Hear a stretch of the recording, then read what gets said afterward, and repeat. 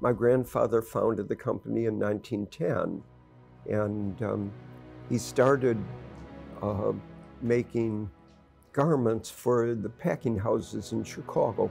Chicago was the stockyards of the world. He made garments for the men and women working in the factories, and in those days, a butcher's apron and a surgeon's apron was the same product. So by coincidence, he drifted into selling garments to hospitals, and a sister at Mercy Hospital in Chicago said, "You're making our surgeon's aprons.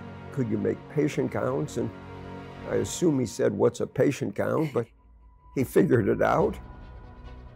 Medline's success isn't due to my brother or me or even Andy or Jimmy or Charlie. It was due to my father. He set a tone that was extraordinary. He was an unusual guy. We weren't as good as he, but we were better than we would have been without him. Our first priority is to our customers. Without our customers, we'd be nothing.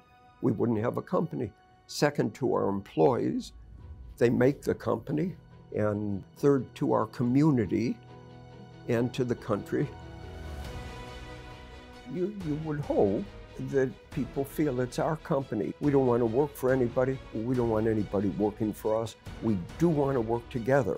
The products we sell are wonderful, so we were just fortunate as can be. And the major factor in our good fortune was the wonderful people we're associated with, our employees and our customers.